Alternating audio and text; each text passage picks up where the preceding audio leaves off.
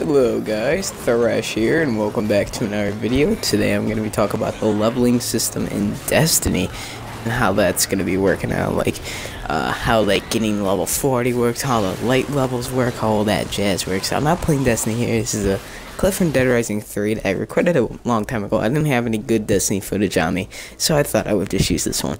So basically how it's going to work is, you know how you leveled up to level 20?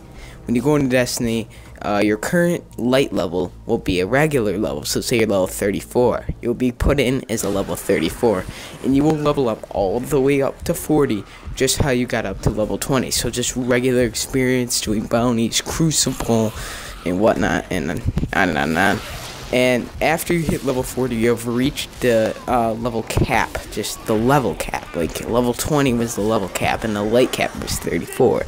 It's going to change. You're going to go in as a 34 if you're 34 already, and then you'll go all the way up to 40, so you'll have 6 levels to go up if you're a 34 going in. And afterwards, you actually could see like light levels of 200 and light levels of 300. Basically what your light level is the average defense and attack damage on your gear that you have, and that includes your class items and your ghost. Your ghost has light, your class item has light, all that crap has light.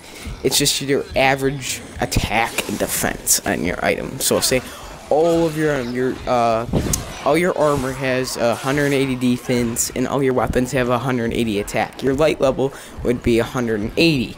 It basically is just the average number of all your gear and how powerful it is. It's not the light level per se that makes you more powerful, it's your gear that's more powerful. Light level is just saying how powerful you are with all your gear put together. Like, you are light level 200, you're pretty powerful. You're level 40, you got your light level 200, and it just kind of sums up how powerful you are. It's not the light level that makes you more powerful, it's just your summed up average number of your gear. I'm very excited for Taken King. I think it's gonna be a great DLC, and I was skeptical at first when you saw me make the video. It could ruin Destiny, and I bet this will make a large crowd of people move away from Destiny because it's really changing the architecture and the climate of Destiny. It's changing how the game works, and some people might not like that and don't buy Taken King and kind of not play Destiny anymore, and that's why you can't do this crap very much in games. This is like Destiny 2, basically. It's that big of a DLC. It cost me $40. I already bought it. And also, I have something to say about the pre-order bonus. So, as we know, lots of people in the UK, or people in Canada, anywhere around the globe except for America, do not have the GameStop, and they had a pre-order bonus that allowed you to get the Suros Arsenal. It gives you an auto rifle, scout rifle, emblem, shader, all that crap that looks awesome. I'll talk more, that's for another video. I'll also be talking about the year 1 rewards and how you get them. So basically you could only get it at GameStop. It's a GameStop exclusive, and people in the UK were mad about that.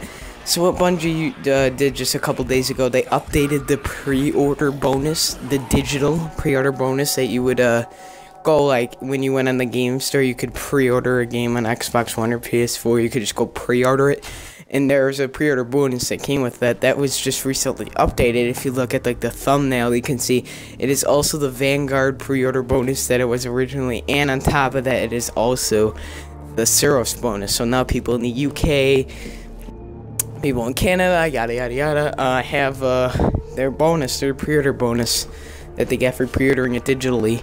And because they don't got GameStop, so they couldn't get that pre-order bonus, and that wasn't fair, obviously.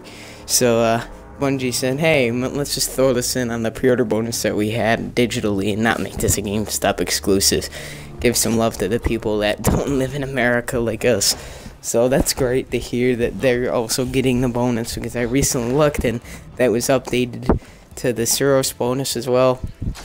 So yeah guys, if you enjoyed this video, drop a like, subscribe, do whatever the hell you want, and I'll see you guys in the next video.